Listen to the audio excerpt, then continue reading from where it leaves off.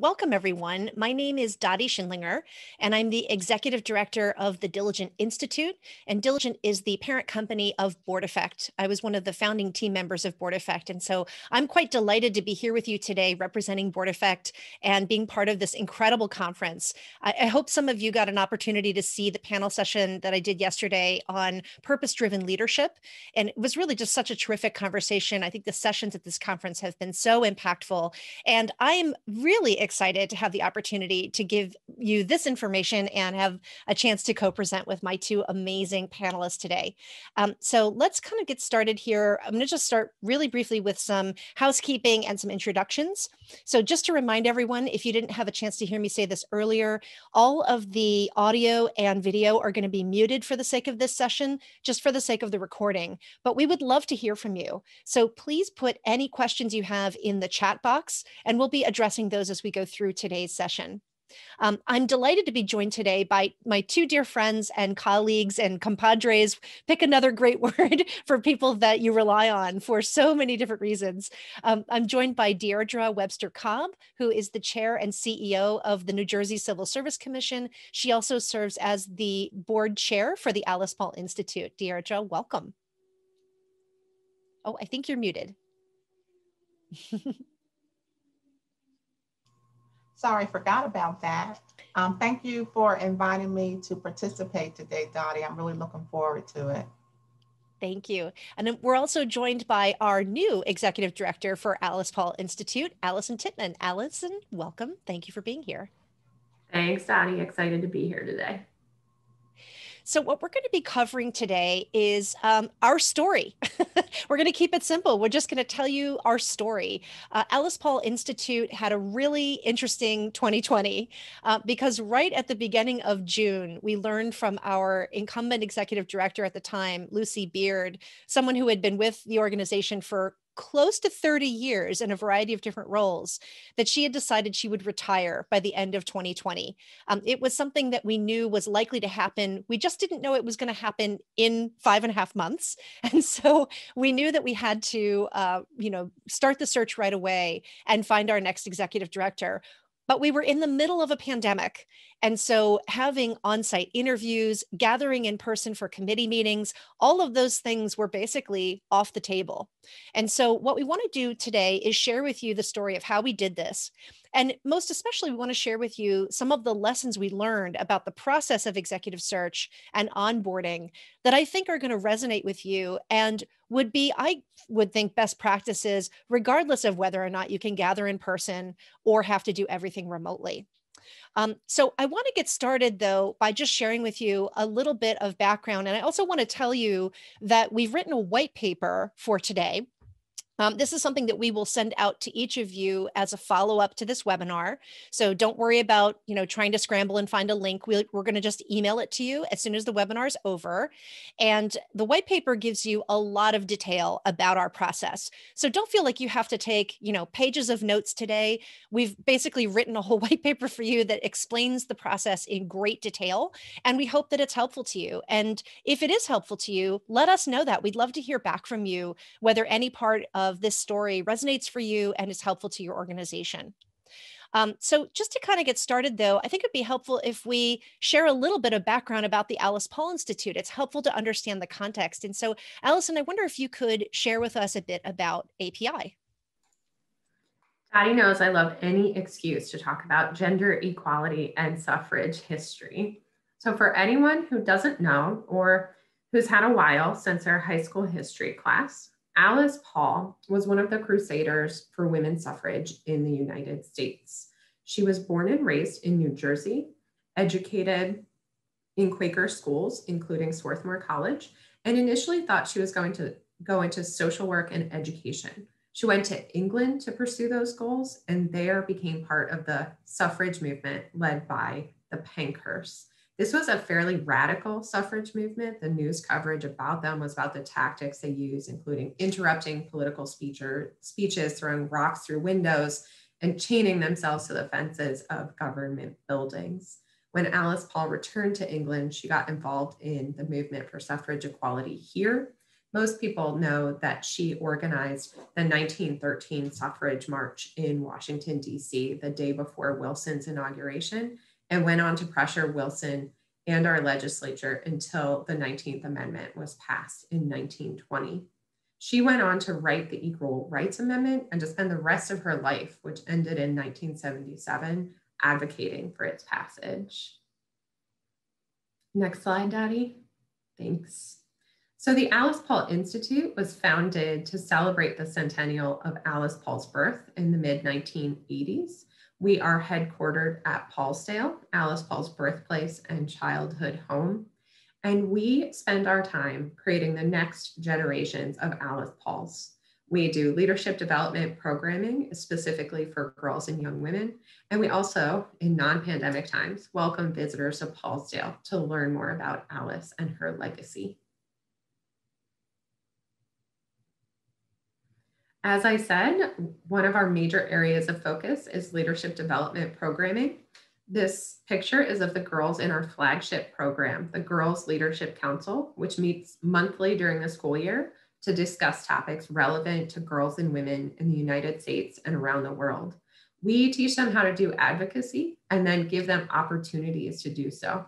So this group is standing in Washington, D.C., where they were meeting with their congressional representatives to talk about the Equal Rights Amendment and why those representatives should continue to push for its passage.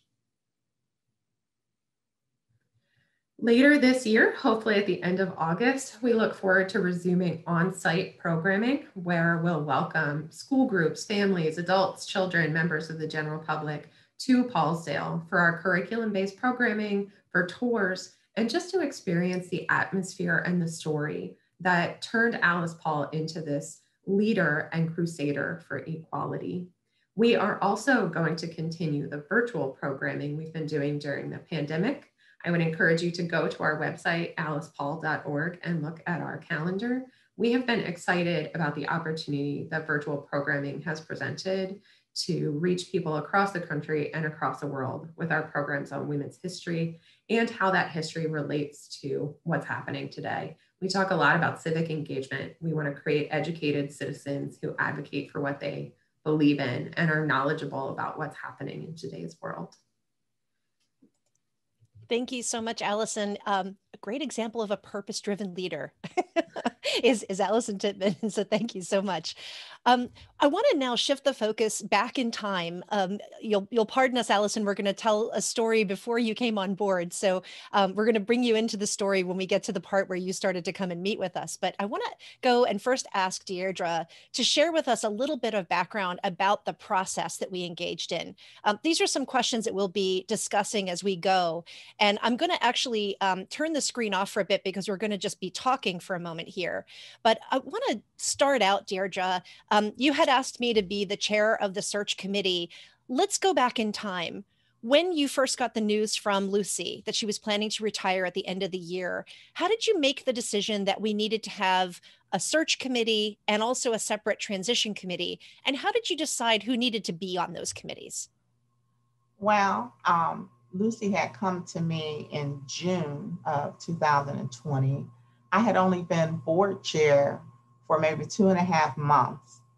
So I said, I hope this isn't personal that she had announced that she was retiring. And of course it was not, because she was the one who actually recommended that I take over the role as board chair. But it really put me in a very precarious situation, because here we had an individual who had been with API for almost 30 years and has served in just about every capacity that you could share in the organization. So I knew immediately that it was going to be hard to find someone with the knowledge and skills set that we needed to run the organization post Lucy. And then we also had a very short time frame, because she told me she was going to be leaving at some point in December. She said she did have some flexibility, but to the extent possible, she, asked that we try to find her replacement by the end of the year. So that really just gave me about 5.5 months to get things going And I knew that it was going to be difficult because we were in the midst of a pandemic. So who do I immediately think of to chair? But Dottie, because first of all, she was the vice chair. She had been around for many, many years, and in fact was in line to be the board chair before, they asked me to do it because, for personal reasons. And also just because of the background and knowledge that she had. And you talk about a purpose-driven leader. Dottie is very purpose-driven. So I knew that if anyone could take on this role and be able to expedite the process, it would be Dottie. But I also was very concerned about making sure that we had diversity on the committee. And I'm not talking about diversity in terms of race or gender. I'm talking about diversity in terms of the knowledge of API, the organizational structure, our strategic plan, our programming, our budget. So I decided to tap into 4 other individuals. One was the immediate past chair, one was our treasurer, and one was the chair of the strategic planning committee.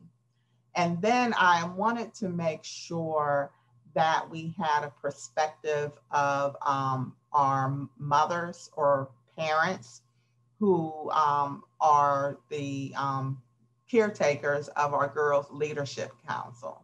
So members, so I asked another board member who basically represents the interests of the parents in the Girls Leadership Council to serve in that capacity.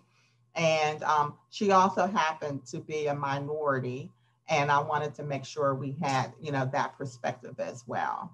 So we moved very quickly. I had to make sure that those individuals had the time to commit to the process because I knew we would probably be meeting on a weekly basis.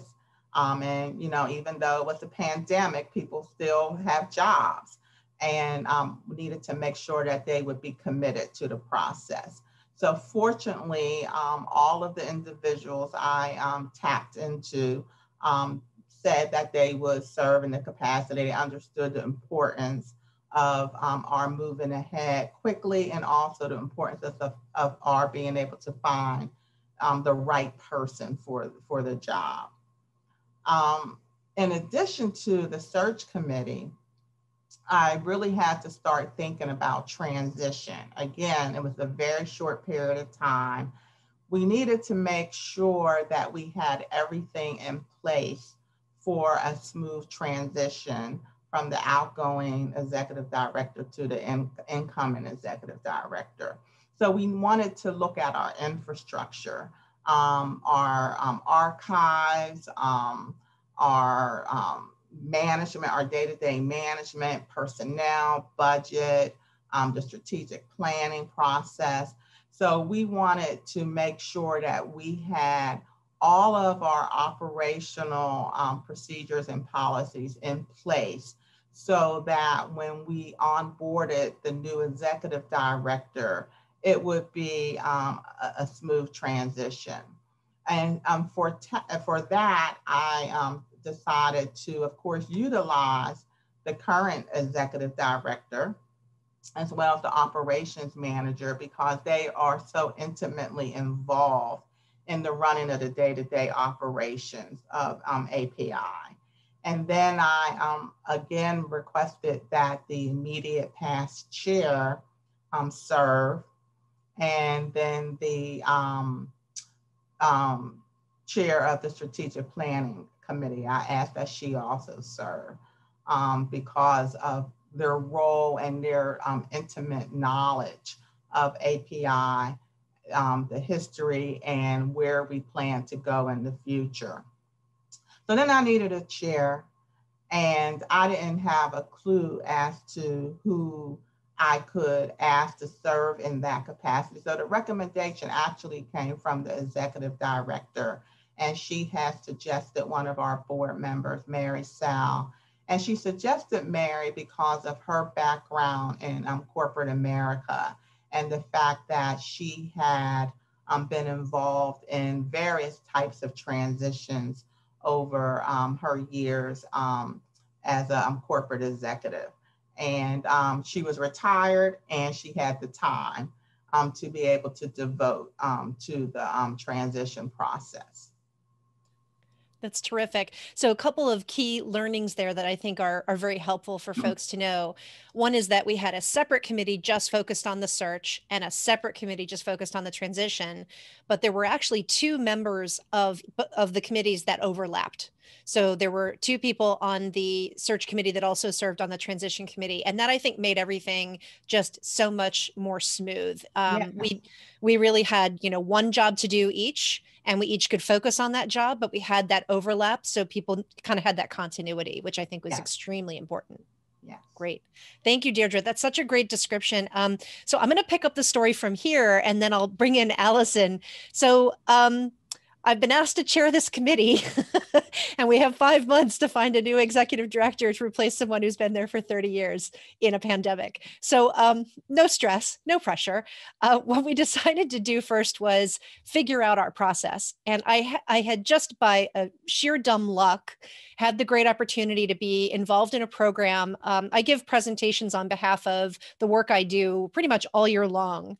And I was giving a presentation to a group of board members in Colorado, and we were talking about what governance was like during the pandemic. We were talking about virtual governance and how, different that was and all the different challenges associated with it. And I just happened to ask, is anyone going through the process of hiring a new CEO during this pandemic? Because I'd love to know what that's like. We're trying to do that for the board that I serve on. How are you doing it? And it just so happened that a woman by the name of Shannon Sisler, who is the chief people officer at Crocs, was on that call.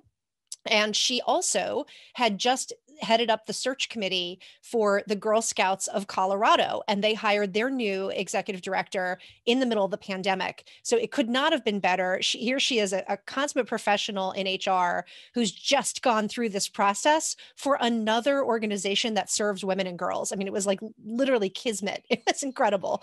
And so she offered to have a call with me. And in the course of about 45 minutes, she laid out this process that was just so incredible. And we took that process and had our very first committee meeting. I had, quickly written up a paper based on what she told me and shared that with the committee. And we decided we wanted to follow the process, but adapt it for our specific needs. So just to really quickly kind of outline the process, we started out by doing a complete needs assessment. And again, I'll just remind you, this is all written up in the white paper that we're going to be sending to you after this webinar. So don't feel you have to, stress yourself out trying to take notes. It's all in the white paper. But basically, you start out by doing a very thorough needs assessment. And for Alice Paul Institute, as you heard from Allison, we have kind of a 4-part mission. And so it's really a 3-part plus more mission. It's history. It's all about training the next generation of leaders, and it's all about gender equality. And, those 3 things all hang together, but are kind of unique and different. And so trying to figure out which direction do we go to look for our next leader? Do we tap into the history community and find someone who's got that background in working with a historic property and a museum? Do we look for someone who's got a strong advocacy background?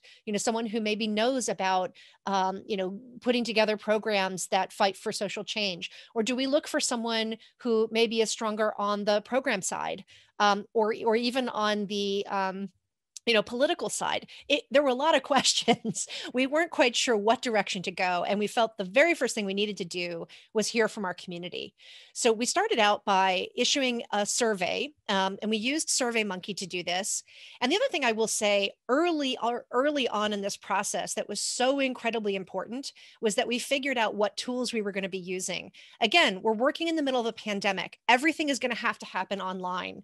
And so for us, we used a blend of different tools, but every single tool connected back to our secure board platform.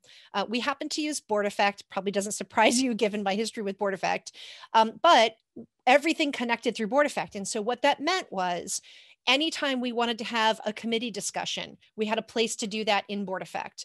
Anytime we had documentation to post for each other to review, that all went into our committee workroom in Board Effect. Anytime that we needed to provide access to the recordings of interviews or candidate resumes or any of the rating sheets that we were all filling out as we scored the interviews, everything went into Board Effect. And that served two purposes for us. One was it allowed the committee to be really flexible. There were a lot of meetings. It is hard to overemphasize how many meetings we had. The committee itself was meeting every single week, but throughout the course of this process, we conducted over 25 interviews. And so, having all five of the committee members attend all 26 of the interviews wasn't necessarily going to work. So we had to have a way that we could have as many of the committee members together as possible, but take notes and capture the recording so that if someone wanted to come back and view it later, they could. So part one was just a central repository that was very well organized and was kept absolutely rigorously up to date. I mean, the moment something was over, it got posted.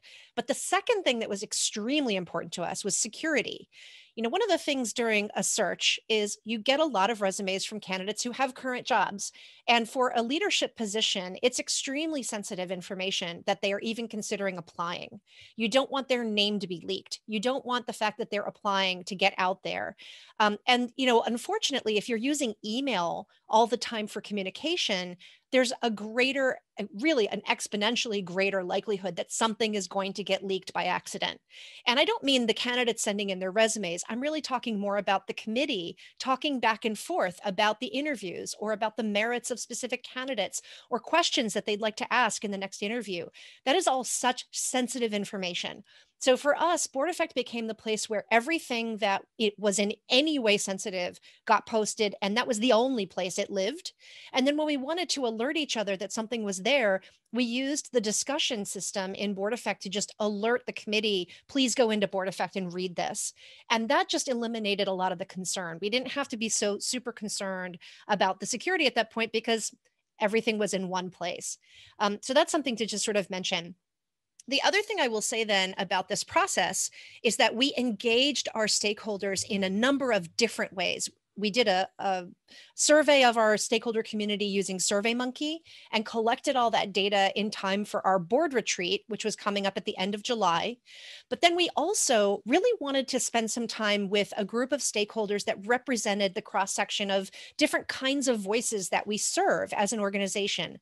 So we conducted about 11 interviews. And what was really amazing, we thought, how are we ever going to get through all of this? We formed the committee and our first meeting was on June 22nd. Our board retreat was on July 30th. We're in a pandemic. We can't pull people together. How in the world are we going to interview 11 people and gather this information and do a full survey and get this all ready for July 30th? But the thing was, we were able to do it just virtually because everybody was available. When we called people to say, could you just take 20 minutes with us? Pretty much everyone said yes. We're in a pandemic. People weren't going anywhere. So we had this kind of interesting, I think maybe almost benefit of the fact that everybody was under shutdown orders and that they were available. And then for the committee, we were able to make it so much easier by just scheduling things. We used Calendly to let people pick a time that worked for them. And then we just scheduled the times that we knew the committee members were available and let the people that we were interviewing just pick a time off of Calendly. And that helped to keep everything organized. Then the other thing that I would say that was incredibly important to us early on is we went to the board and we asked for approval of a budget expenditure that obviously we hadn't planned at the beginning of the fiscal year to hire a search consultant. For us, we felt that a lot of the legwork could be done by the committee, and we felt like the committee had sort of the knowledge and the time to be able to do it. But there were certain things that we had questions about, and there were certain parts of the process that we really knew it would be beneficial both to the candidates, to the committee, and to the process if we had an expert come in from the outside. So we hired a search consultant named Sonia Stam. She's an individual consultant with a practice called the STAM Consultancy here in the Philadelphia region. And she had worked in the past with the Alice Paul Institute on other projects. So she knew the organization. She also knew the market. She does executive search for a lot of nonprofits in our region. And she also knows the space. She's worked with many other gender equality organizations and women's groups. And she's also worked with a lot of history organizations. So she was a really good choice for us. And really, we had her deployed in a couple of very specific strategic ways. We had her help us create the job posting. So we had our full job description, and she helped us turn that into an ad to get the right things. She also helped us to create the rubric that we used for scoring the interviews. So when we would do the candidate interviews, we used this very standardized instrument so we could all kind of compare and contrast scores of each candidate's performance. And then finally, she did all of the initial screenings, and she conducted the reference checks and sort of helped us at the end in terms of giving us some guidance around the offer. So those things were extremely helpful to us. Having her screen the candidates, give us that kind of guidance and assistance was extremely, extremely helpful. And the other thing I would say is, we received over 100 applications for the role. So having someone do the screening who wasn't a volunteer with a full-time day job was a plus. So I would say those are a couple of things that I would throw out there as considerations. So now I want to fast forward and bring Allison into the conversation, because I think it'd be really great, Allison, to have you talk about the experiences that we put you through or asked you to go through. If you would kind of talk about how we structured that part of the process and what was that like from your perspective? So I think it's important to note that I was not job hunting. I saw this posting and read it and had a little bit of an internal struggle, because job hunting during the pandemic, going through an interview process for an executive leadership position, did not sound like it would be a good time. But the job was too perfect. If I had written my dream job description, this would have been it. So I couldn't not apply. I submitted my materials and was really happy to receive a reply back from Sonia Stam. I had met her through another executive search, so she was familiar not just with my resume, but with who I was as a candidate and a person, and understood off the bat why I was so interested in this job. So that part of the process, despite being during the pandemic with all of its stresses, felt easier.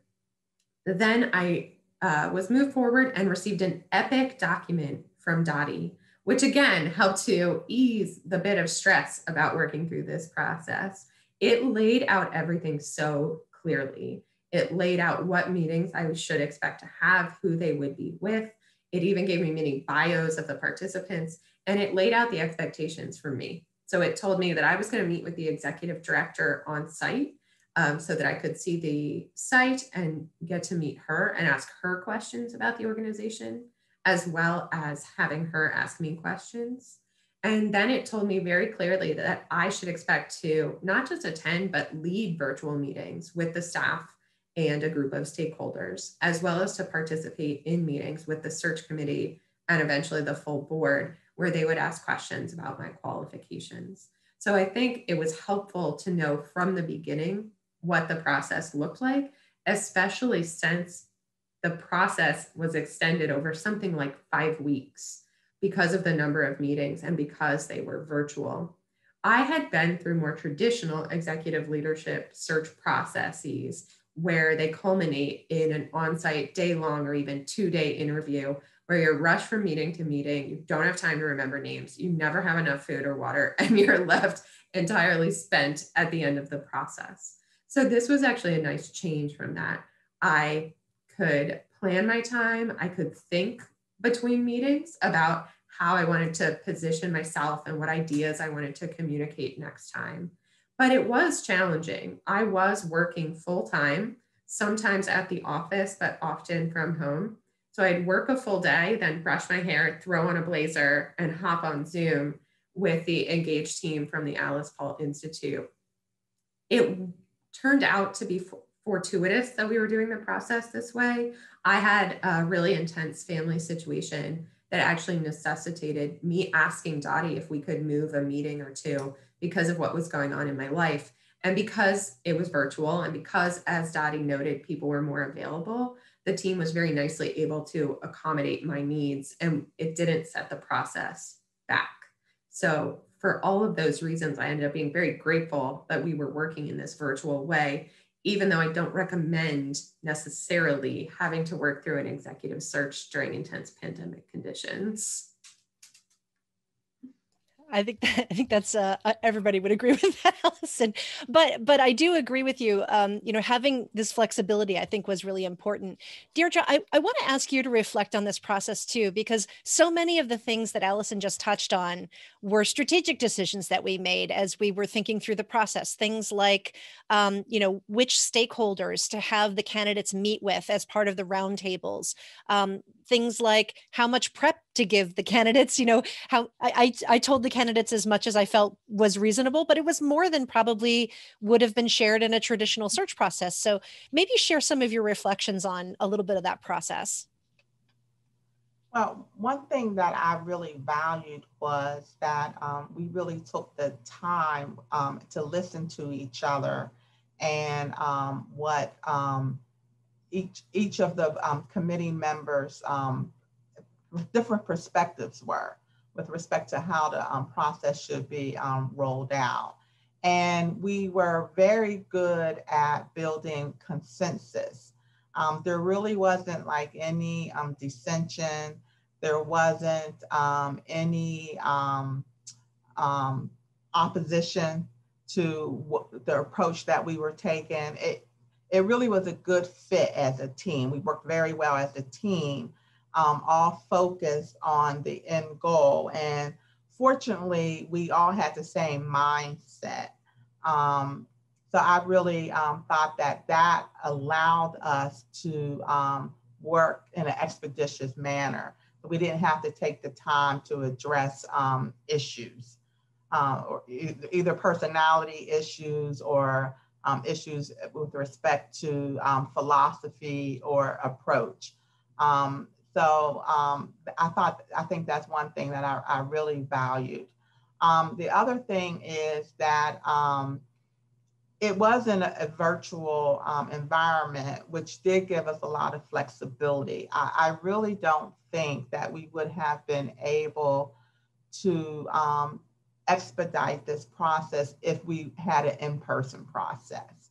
So in this case, there was value in being able to do this virtually, because under normal circumstances, if there hadn't been a pandemic, I don't think that it would have been in person. And I think that would have really impacted the process. And I think it also would have impacted the individuals who were ultimately chosen to move forward. Because we had people from all over, applying for this position.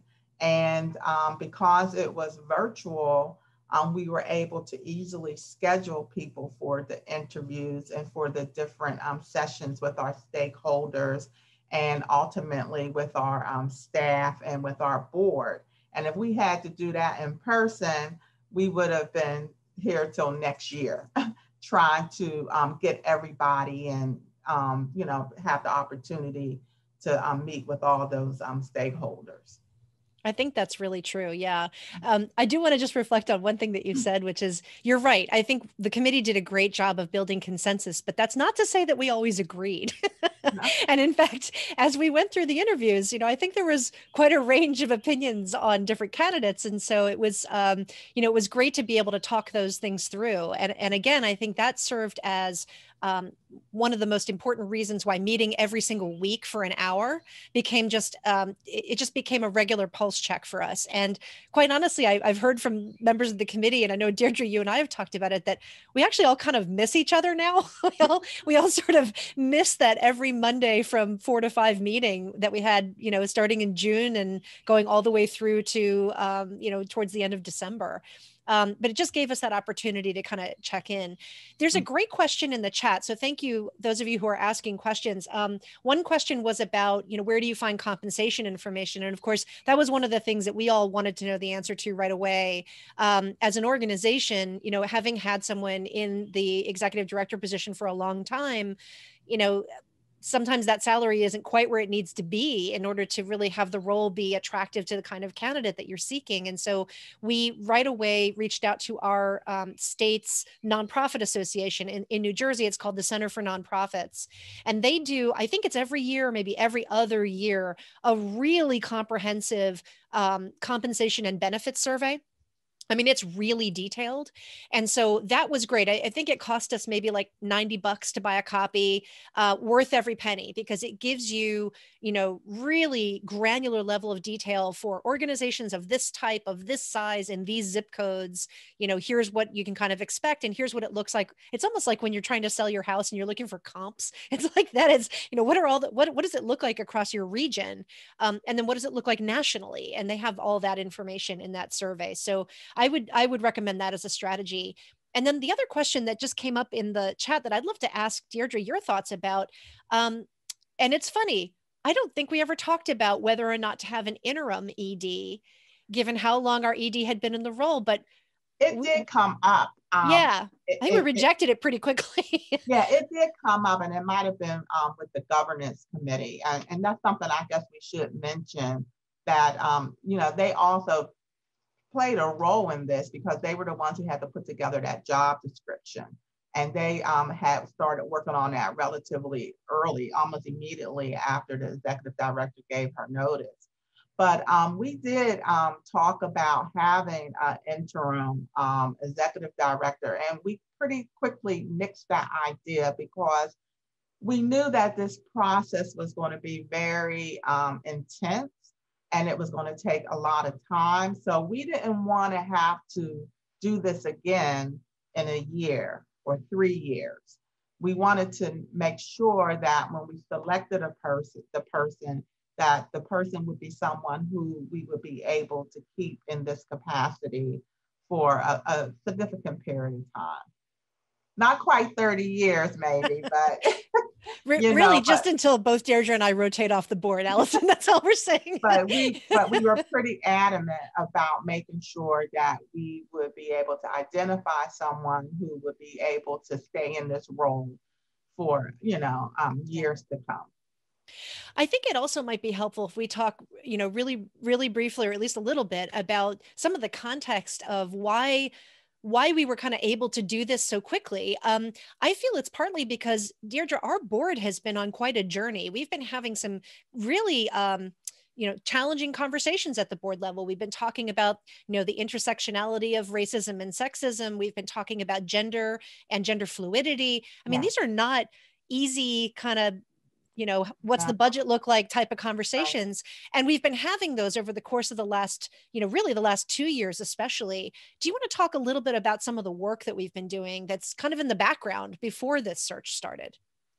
So, we have our Girls Leadership Council, and I'll start there, is because they kind of keep us current. They're young, their ideas and their perspectives are very different than our board members, who are a little older, and they have a different look, a different take on feminism and what that entails and who's included. So as a result of that, we really started looking at what the future of feminism is.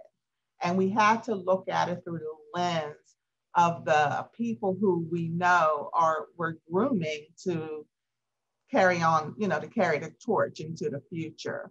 So we've been going through looking at our strategic plan, and seeing if it needed to be adjusted to reflect the way young people think today. And we also had to bring that to the attention of our stakeholders. So when we were starting to go through this process and engaging them, we wanted to know, what did they think about those issues? And what did they think about the direction the Alice Paul Institute needed to go? So as we were going through the search process, a lot of the information that we gained from our stakeholders, our donors, our staff, our board members, our Girls Leadership Council members, that was very valuable information that we've been able to continue to use and consider as we move forward with our strategic plan. That's very, very helpful. Allison, I want to also turn back over to you because as you've been kind of coming into the organization and working so closely with the girls, do you maybe want to give a little bit more context on what our Girls Leadership Council is really like? You know, some of the things that they are talking about in the program that they do, because I think that's helpful to sort of understand. You know, Deirdre's comments are exactly right. We learn from our girls. In fact, two of them serve on our board as girl representatives, and they teach us all the time. But maybe it's helpful if you just share a little bit of the context of what they're learning. Sure. And in order to do that, I have to give a nod to the staff here at the Alice Paul Institute, Program Director Alyssa Hunt and Program Coordinator Tane West, as well as volunteers and interns, work together in a really cohesive way to look at the current issues in feminism, in gender equality, in the things that are affecting the lives of women and girls in a really germane way, and to pull that into curriculum that allows for the girls not just to hear presentations or be talked at, because Girls Leadership Council isn't a class. It's not an in-school activity. It's something that they do outside of school in order to develop their own voices. So the girls talk about issues around identifying who you are as a person and what you relate to in terms of the gender spectrum and the spectrum of sexuality, learning who you are, and in respecting who other people are, learning about issues like implicit bias and how the forces that we're not even aware of shape our perceptions of others and how we can get beyond that. And then they'll talk about specific issues like the Equal Rights Amendment. They'll learn the history of the struggle for equal rights. So they'll talk about civil rights. They'll talk about the movement for LGBTQ equality and events like Stonewall. And they'll do that in a way that encourages critical thinking. So they'll consult firsthand resources, but also learn about how history is shaped by those who tell it. And that it's always important to question what we learn and to look deeper into stories so that we can also question what we see around us on a daily basis and think about what it means to us. It's great. So I want to just thank you for sharing that. I think what I wanted to do is kind of lay out for you what's happening in the background behind this search, because I think that will help to underscore why we felt it was so incredibly important to be very thoughtful about the needs analysis of what we actually needed in our next leader. And we took half the time that was available to us to do that work before we ever listed the posting. So we didn't rush to get a posting out the door. Instead, we started by doing a survey, and we put the survey out to our whole network. We promoted it on social media. We put it on the website. We sent it out an email.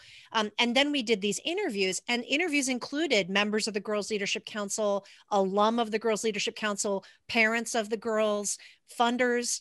We spoke to donors. We spoke to the current staff. We spoke to former staff, including 2 former executive directors. Obviously, we spoke to the incumbent executive director. We spoke to members of the board, current and former. So we tried to really cast the net as broadly as possible to get all the perspectives out there. And that really gave us some clear direction of what were the key attributes that people really wanted to see in the next leader. And then we got to the board retreat and we hammered it out, because one of the things that Shannon Sisler had said to me in no uncertain terms is, listen, take more time than you think you need before you even put the posting out the door to figure out what are the final 2 or 3 things that are going to make you say yes to a candidate or no to a candidate. She's like, if you don't do that work up front, I guarantee it's going to take you way longer to find your candidate, and it's going to be way harder because you'll end up with 9 top candidates instead of 3. And she was right. So we challenged ourselves. We said, let's hammer this out. What are the absolute must-haves in our next candidate? And because we were having a board retreat anyway, we were able to devote a significant portion of that retreat to having this conversation. And Deirdre mentioned also the role of the governance committee. And that's not to be underestimated, by the way. They were extremely critical to this process because they own the structure for the board retreat and the agenda for the board retreat. And they also helped us figure out the job description. And so they were informing this process from the governance lens, just at the same same time that we were looking at it from the search lens. And that was really, I think, extremely helpful. Deirdre, anything that I missed in that description that I should add? No, I think you covered it pretty good. Yeah, yeah. All right. So I want to then just, we have a few minutes left and we have lots of questions. Thank you all for putting the questions in there. I did see another question about the conversations that we had as a board with the previous executive director prior to her giving notice. And what had we already been thinking about with succession planning? Deirdre, do you want to give a try at that one, and then I can add some as well? Well, yeah, as I indicated, I didn't become board chair until just a few months before she had announced that she would be retiring. And I think we all knew at some point it was coming, but we did not realize it was going to be that soon.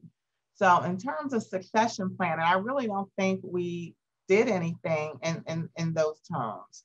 I think that we always knew that when the time came, we were going to have to do a search. It wasn't as if we had someone within the organization who could take up the mantle of, assume the role of the executive director. Now, I think that we learned from that. And I think in the future, we will do succession planning. So that we're not in the same type of a situation. And what was telling to me, because I'm a very organized person, was that we did not even have detailed information about previous searches that had been done. It wasn't documented. And we really had to rely on the executive director to tell us, well, what happened before you became executive director, what happened and what happened before that? Because she was even around before she was executive director. She had served as a volunteer and as a staff person for many, many years. So we really had to rely very heavily. Nothing was written down. It was just all memory. So I think we learned, that we needed to document this process. So if we ever had to go through it again, we would not have to recreate the wheel. I could not agree with you more. Yeah, we documented everything. Yeah. So, and the nice thing is it's all organized in that workroom, which we can archive, and it will stay there unless and until we ever need it again. So that's extremely important. So we were very disciplined about that. By the way, just to let everybody know, I mentioned we will be emailing out the white paper. So that will be coming right after, as part of the follow-up after this webinar. And you will see all the details of how we did this. But one of the things that was a question that just got asked that I don't know that we actually went into great detail about in the white paper is how we handled the reference checking. So Allison, I wondered if I could maybe ask you to share, because that was something that you connected with Sonia about. So sort of tell us about that process from your perspective, and then we'll fill in a little bit from the other side. Sure. Sonia actually asked for my references fairly early in the process. I think a little bit earlier than I was used to in terms of an executive search. That's usually sort of the last thing. But I think given the virtual way in which everything was taking place, it was probably smart. It gave you more information as the hiring body, and it made me think about who would be a good reference, who could give Sonia and you the information you needed in terms of this search. It also gave her a little bit of time to prod me into admitting to my current board chair at the time that I was engaged in this search. So I ended up using my board chair and a really engaged volunteer / former board member as references because of the way they could speak to the way that I act as an executive director, the way I lead an organization and work with a board. And I think under different circumstances, I might have tried to skirt that, but in the end, they understood why I was pursuing this position and why it was such a great fit for me. And from what I hear, they were very willing to tell you great things about me and tell you why they thought the position made sense for me and how sad they would be to lose me from that organization. They gave us some great references, Alice. um, so I'll just share from our perspective how we handled the reference checking. So as I mentioned, Sonia, we asked Sonia to handle that part for us, but it's probably helpful to know we started out with over 100 applications. Sonia had gone through the initial screenings and helped us get it down to the first 20 candidates that we wanted to review. And of those first 20 candidates, I think we picked, I want to say maybe 11 people that we actually, no, sorry, 9 people that we went on to do full interviews with. And then from that group, we got it down to 3 top candidates. And at that stage, that was when we then sort of shifted gears and wanted to have a series of engagements that the candidates would go through so they could continue to learn more about the organization and figure out if it was a fit for them, but we could also sort of see them in action with our core stakeholders, knowing that our stakeholders are very diverse in terms of age and race and gender, ethnicity. I mean, you name it, it's as diverse a group as you can get. And so we wanted to see, how are they going to do? Are they going to be able to think on their feet? Are they going to be able to lead a conversation just as comfortably with a group of, 12 to 16-year-old girls as they are with, state funders? How are they going to be able to handle this wide range of individuals that they need to be confident having conversations with? And so when we got down to the final 3 that were going to go through that formal process, that was the point at which we asked Sonia, could you start doing the reference checking now? Because we wanted to be able to get a really clear picture of each candidate in time for the final board presentation. And by the time we got to the final board presentation, we'd actually narrowed the field even a little bit further down to 2 top candidates. And we presented 2 final candidates to the board. So both candidates gave a full presentation to the full board. And the night before that, the committee had met and sort of was ready to make a recommendation, but wanted to really hear the board and understand how the board was feeling. And what was really fascinating was the board was pretty unanimous in their consent or in their consensus that the candidate that we were planning to recommend was the candidate that they wanted. So that made it easy. That made it really easy. But the reference checking all kind of happened in that time frame. And then we were able to share a summary of the reference checking back with the board. Georgia, would you maybe talk briefly about that final part of the process? We had decided that we wanted to not just say, here's our candidate, take her or leave her, to the board. We wanted the board to really be involved in the process, but the board had placed quite a lot of faith in our committee. I mean, we had done an incredible amount of work, but if you're a board member, sometimes you're wondering like, well, what about other candidates? Or did you talk to this, that, or the other? And so how did you feel that went in terms of our ability to keep the board informed all throughout the process and be transparent so that they never really had to question whether we had, done our homework? Yeah, at each board meeting that we had during the process, we gave a report about what we were doing and, gave the opportunity for questions and if there were any concerns. And we did the same with respect to the transition committee also. And fortunately, they deferred a lot to both of these committees. They wanted to be kept informed about what was going on, and they didn't want to interject themselves. I was very committed to making sure that they were involved at the final stages because I did not want to have a situation where there wasn't buy-in. I just wanted to make sure that everybody had an opportunity to voice any opinions that they had about the final candidates, any concerns. So we did bring, all the information to the table for them to digest. We gave all the information that we had about the final candidates, the board members had. And we did have a session one-on-one between the 3 final candidates and the board. And in the end, when we had the time to discuss and debrief on what everybody's opinion was with respect to each individual, again, they really deferred to the committee as to, well, what is it that you recommend? Who's the person that you would select? And it was, again, I was very surprised that we had such consensus among the committee and the board. But usually you don't experience that. No.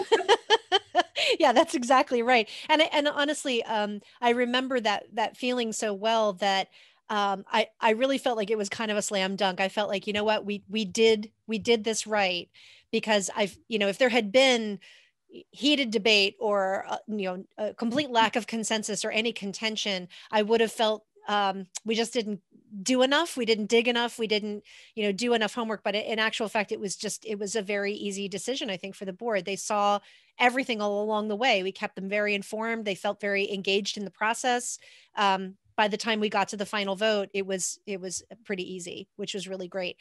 There is one other question that someone asked that I feel like we should address, which is, how did you deal with internal people who made it known they would like to apply for the position? And Yeah. Deirdre, do you want to tackle that one? Because we had Sure. that situation.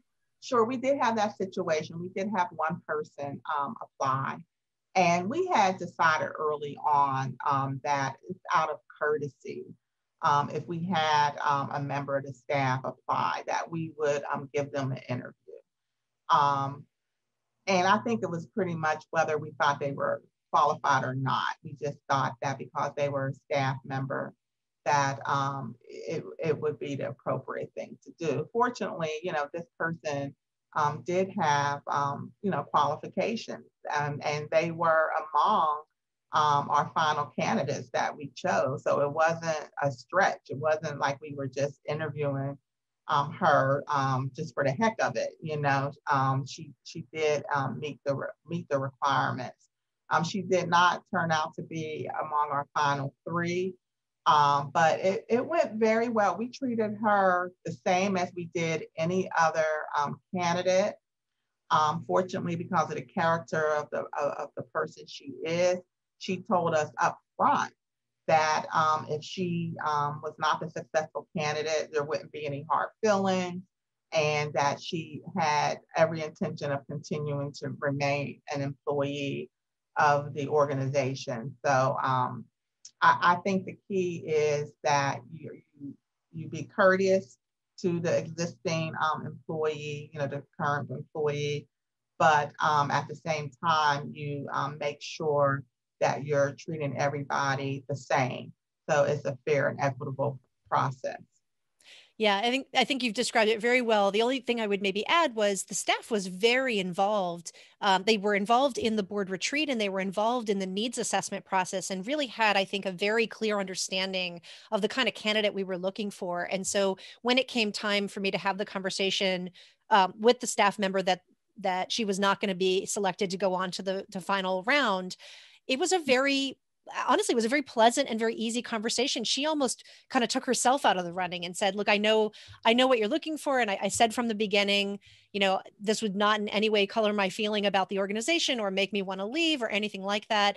And she almost sounded kind of relieved when I spoke with her about it. And, so it was good. I mean, thankfully she's a consummate professional. The situation was good. I can certainly know there are other times where it doesn't go that well. And it doesn't go that smoothly, and it can get awkward. And so to Deirdre's point, I think having that as part of your process up front, what will we do if and when?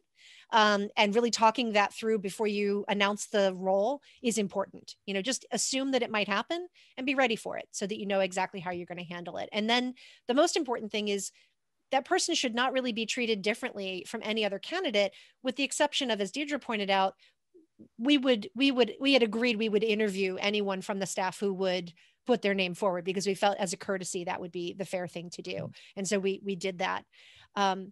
Well, we are, believe it or not, we're at the end of our time. So I'm going to do a quick lightning round before we end our session today, which, by the way, thank you all for your great questions. These are really terrific questions. So quick lightning round before we go. I wanted to share just a few of the lessons learned that I felt I took away from this experience, which are up here on the screen, so I won't read them to you. Allison, what are some takeaways for you from this experience being our new executive director? I just want to highlight how this process helped me to build relationships within this organization from the very beginning. I still have not met many of the board members in person 4 months after starting the job, But because I got to know them through this search process first and then through the work here, there hasn't been any issue in feeling connected to the organization and to the people who work with it. So I think that was a great outcome from this work. It's terrific. Deirdre, how about you? Best and final lessons learned. Yeah, this was the first time I had been involved in a process like this where the stakeholders were so engaged. And I think that is very important, especially for a nonprofit that has a very targeted constituency, to make sure that the perspectives of those stakeholders and their opinions are included in the process and respected. And it also lends itself to transparency. I just think that that's very important.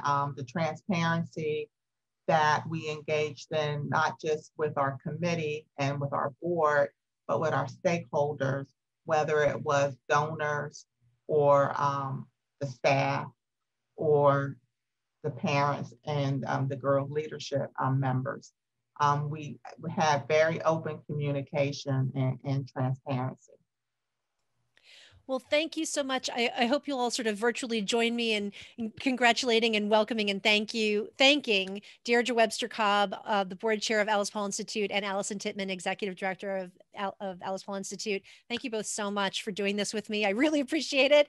And thank all of you. You asked such great questions. I hope that if we didn't have a chance to really address your question in detail, the white paper will help. And then by all means, feel free to reach out to us. We'd be happy to hear from you. So thank you all so much. And thank you again